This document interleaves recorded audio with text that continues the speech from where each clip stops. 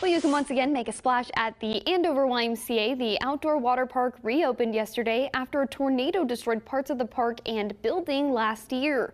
The facility opened with new changes, including spray features, a new bucket area, and additions to the kids area. Yeah, it's refreshing to have everybody back, and I'm glad that we have beautiful weather this weekend so everybody can come in and enjoy it.